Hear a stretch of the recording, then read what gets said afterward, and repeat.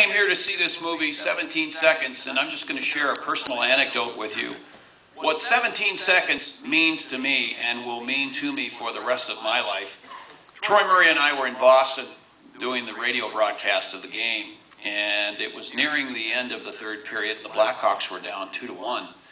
And I remember we took the final TV break, and I turned behind me to our engineer, Paul Zarang, and I turned just to kind of get some information. I said, okay, Z, will we have the same setup we had here for Game 7 back at the UC?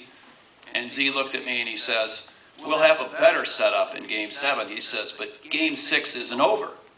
And I kind of thought, okay, you know, I'm not going to disrespect the guy by going, yeah, right. So I said, oh, you're right. So I turned around, and within the next minute and a half, Patrick Kane carries the puck up ice. The Blackhawks gain the Bruin zone.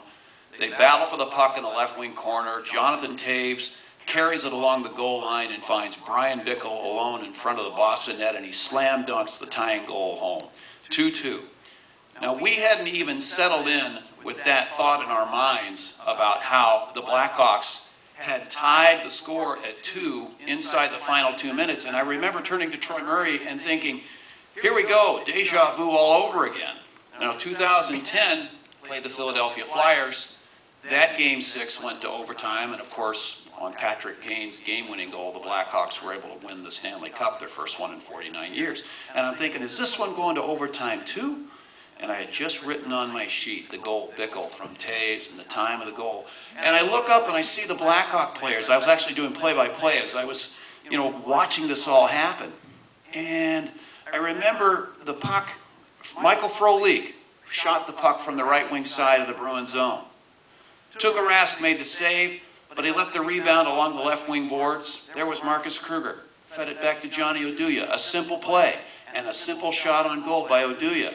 Frolik tipped it, it hit the post. There was Dave Bolin out fighting Johnny Boychuk for that puck and scoring the game-winning goal. And I looked up.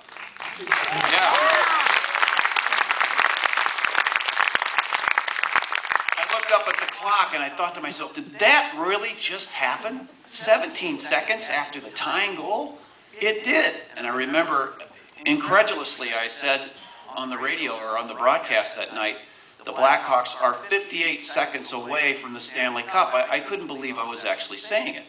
Well, sure enough, the boys got it done, and the Blackhawks won their second Stanley Cup in 4 seasons.